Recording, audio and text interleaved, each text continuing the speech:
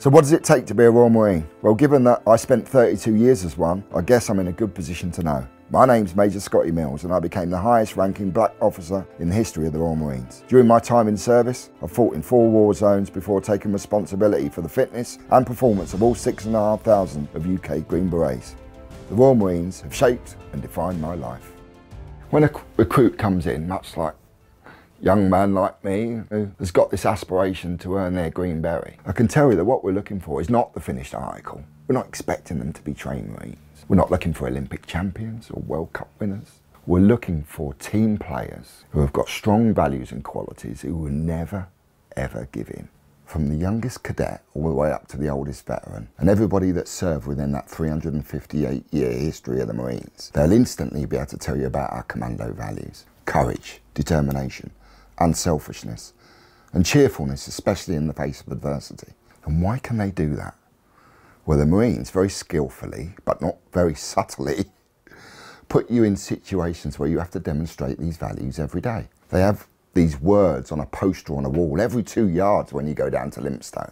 And what they do is they take these words off a poster on the wall and they place them within you, and it becomes a way of life. They help you to grow every single day.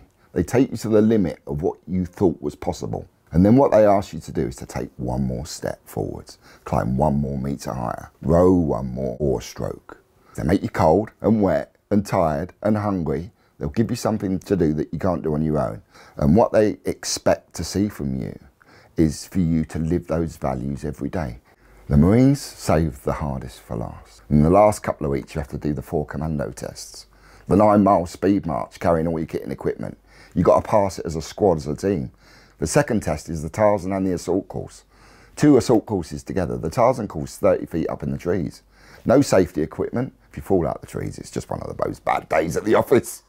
The third one is the endurance course, 2.5 miles of underwater tunnels with such obstacles known as the Sheep Dip and the Crocodile Pit, Peter's Pool.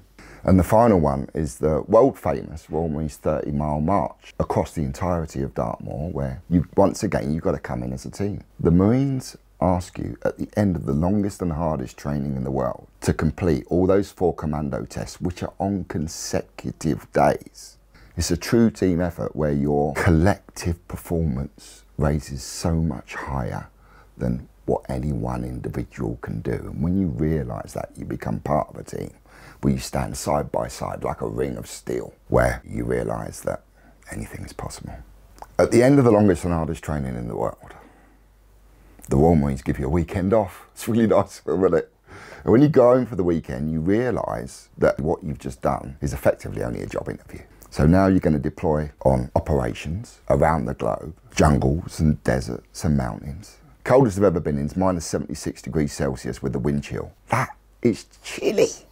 They put you in situations where you expect the unexpected. They're always throwing spanners in the work in training.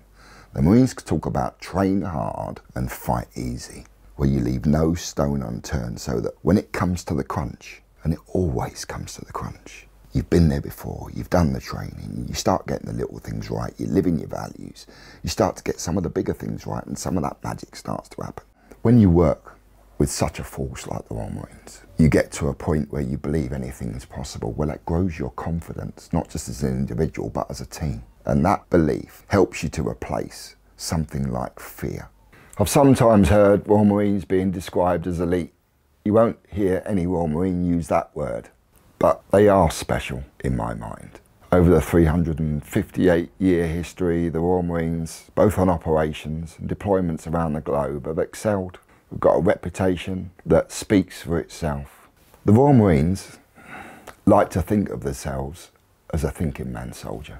The perception when you meet a Marine is that it'll be someone who's in your face, shouting, screaming, doing 1,000,000 press-ups, flexing his biceps. Well, it's a 180-degree polar opposite from that. When we do an action, during our training or otherwise, we continually feed back, always thinking about how we can improve. And it's those little details that make the difference between the Royal Marines and some of the other forces that I've worked alongside. I know instantly what the Commando spirit means to me.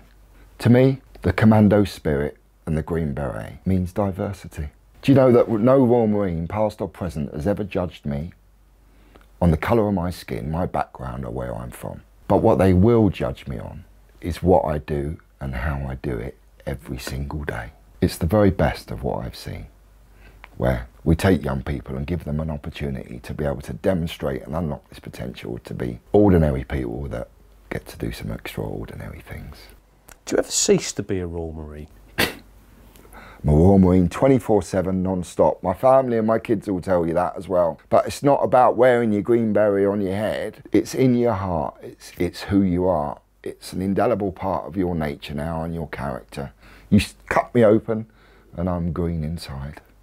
Our core family, it drives us, it unites us, and it defines who we are. We stand side by side with each other through the good and through the bad times. And it's the greatest single privilege of my life to lead Royal Marines around the globe.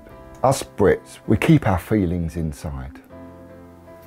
And whilst we might not shout from the rooftops, my experience of people like those who donate to the Veterans Lottery really do care, and they really do respect those who serve and have given so much. If you want to support the veterans, then play the Veterans Lottery. Thank you so much.